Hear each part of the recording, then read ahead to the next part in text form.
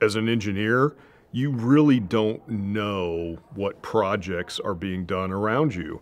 You know, a lot of times what happens is you get, into your project, you know your project inside and out, but you're not really aware of what your counterparts are doing across the country. And this is such a great way to see that. You come in here and you see this diversity of projects, the application of innovation, all of that, you see as a judge when you come here to the Engineering Excellence Awards. Name's Anthony Davit. I go by Tony. Here, I'm the chief judge. In my real life, I am the chief operating officer for the Greater Orlando Aviation Authority.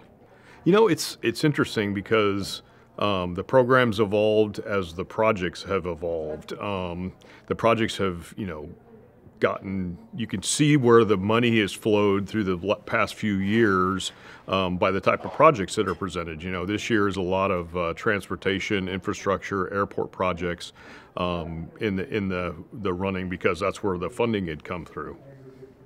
The first couple of years I had, the studies that were being done are now being implemented into the projects. So as we go through, you can see that innovation getting, pulled into the mainstream and applied to the different projects that are in development now. So that's really interesting to see.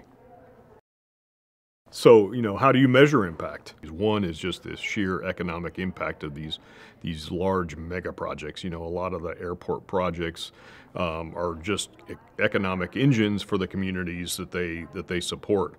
But then there's the small projects, out in the West, the water projects.